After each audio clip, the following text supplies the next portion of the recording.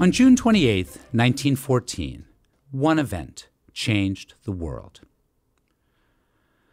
A Bosnian-Serb youth, Gavrilo Princip, aged only 19, shot and killed the Archduke Franz Ferdinand, the heir apparent to the Austrian throne, and his wife Sophie, as their motorcade passed by on the streets of Sarajevo. Princip was promptly arrested and imprisoned, where he would die of tuberculosis in 1918. But while the assassin's fate was quickly settled, the deaths of his prey were the trigger that began the First World War. A cascade of diplomatic alliances among Europe's great powers quickly drew almost the entire European continent, and ultimately the world, into a conflict that would cost nearly 15 million lives and change the face of the planet for generations to come. Legend tells that shortly before his death in prison, Princip inscribed a warning on the walls of his cell. Quote, "Our shadows will walk through Vienna, wander the court, frighten the lords." In 2014, as preparations in Sarajevo were underway for the centennial anniversary of the assassination, his warning proved apt. Event organizers struggled to navigate not only his personal story and the immediate legacies of his actions, but also the various interpretations and ideological positions that co-opted the meaning of his short life over the following century. The assassination itself was the realization of a plot by a youth group called Mlada Bosna, Young Bosnia, populated mostly by Serb students dedicated to ending the Austro-Hungarian occupation of Bosnia-Herzegovina that had begun in 1878. By 1914, several independent states had already emerged in the Balkans, including a free Serbia. It was Princip's and Mlada Bosna's ultimate ambition not only to liberate Bosnia-Herzegovina, but to realize its inclusion into a larger independent South Slav state with Serbia and other South Slavic peoples.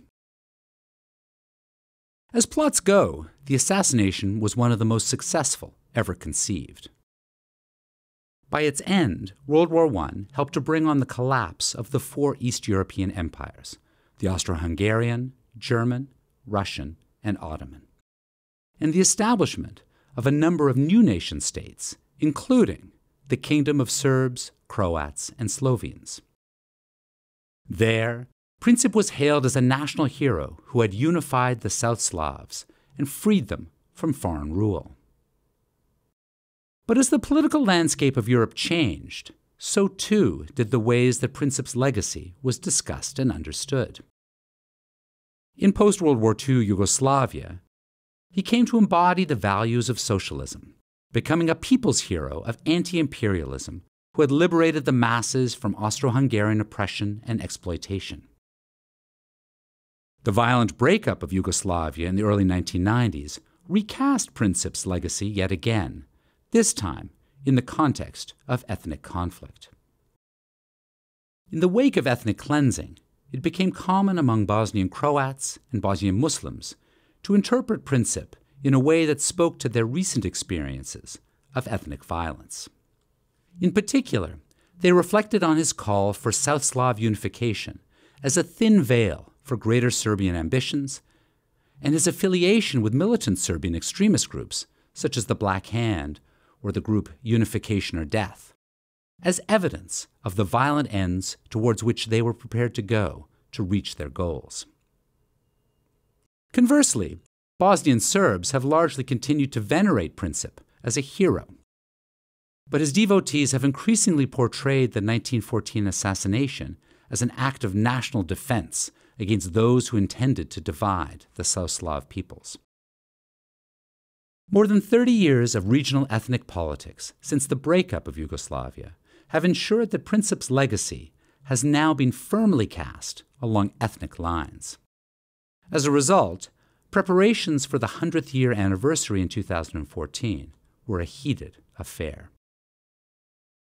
Acutely aware that the centennial had become a prism through which more recent events were being debated, official planners expressed their commitment to combat yet another of Princip's legacies.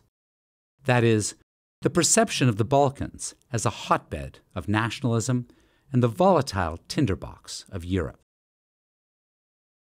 To challenge this view, Sarajevo planners, in cooperation with various EU organizations, endeavored to diffuse tensions about the past by holding a variety of events geared towards promoting peace in the future, including art exhibitions and unveilings, sporting events, and youth activities. But while organizers claimed to present a forward-looking global message of peace, the events themselves showed how difficult it was to separate the commemorations of 1914 from more recent events. A number of photo exhibits featured work by war photographers dating from 1992 to 1995. And the keynote performance by the Vienna Philharmonic Orchestra was presented in Viecnica, the city hall that was burned down in the 1990s and reopened only in May of 2014. Over the course of the 20th century, Princip's shadow indeed wandered, his legacy becoming more a symbol than history. Appropriated and mythologized, co-opted and codified to reflect a variety of political persuasions, ideologies, and allegiances. Perhaps Princip's strongest legacy, then, has been that he has served as a reflection of our contemporary preoccupations. But whether it is Princip the terrorist or Princip the great defender, the truth is lost in the political rhetoric.